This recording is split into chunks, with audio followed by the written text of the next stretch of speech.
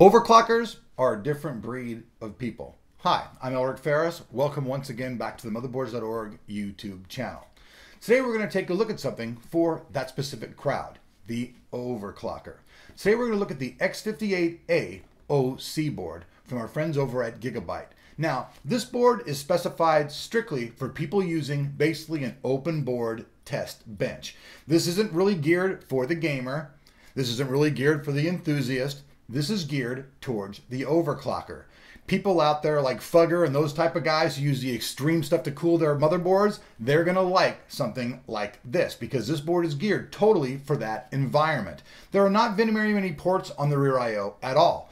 A lot of people, when we showed our prom video of this, you guys were like, wow, that board sucks. Well, this board's not geared for you. It's not geared for those who want a lot of ports. If you want 10 ports on your rear I/O, then this isn't the board for you. But if you're a guy out there and you're doing overclocking and you've got overclocking as part of your business, this is a board you want to be taking a very serious look at. So today we're going to break in and we're going to take a look at the unboxing. So let's open this thing up with the X58A-OC from GIGABYTE.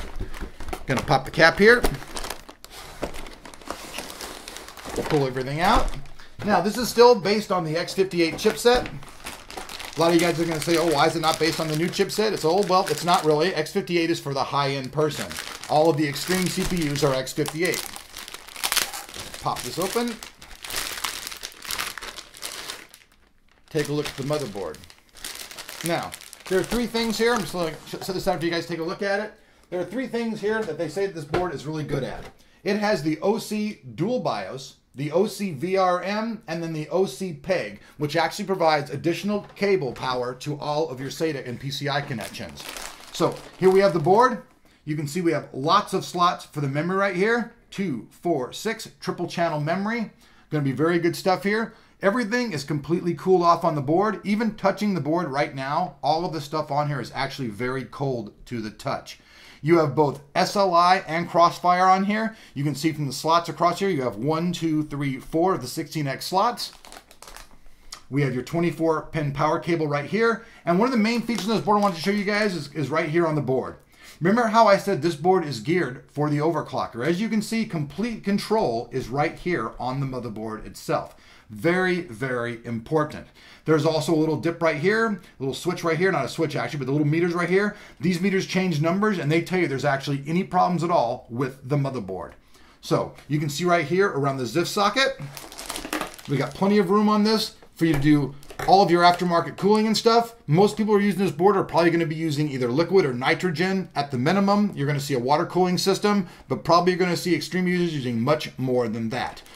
On the back right here, we have all of our slots. This board actually does have a couple of the SATA 3 slots on here. Other boards don't. This is another feature that's on this board.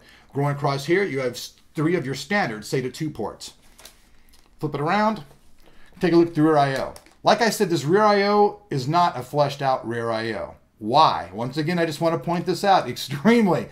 This is for the overclocker. If you're not an overclocker, this isn't your board. So please, on your comments, don't say that board sucks because it doesn't have a big rear I/O. This board has a very small rear I/O because the less taxing that we have in the rear I/O, the more flexibility we're actually going to have on the motherboard for overclocking. And since that board is for that, the rear I/O is very limited because the rear I/O conflicts with a lot of things with your overclocking. So that said, flip around to show you one more angle of the board.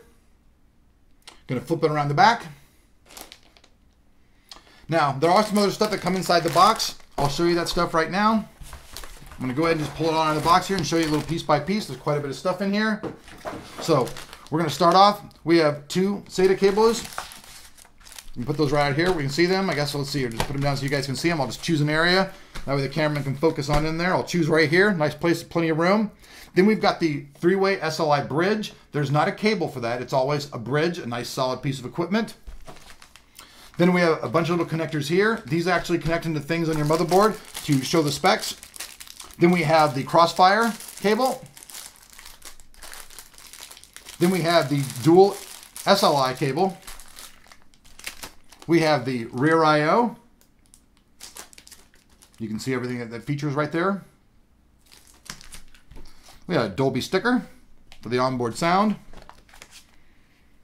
the Gigabyte sticker. I mean, this board doesn't totally suck as far as features go. It does have good sound and stuff like that. You know, it's just made for the guys in the overclocker.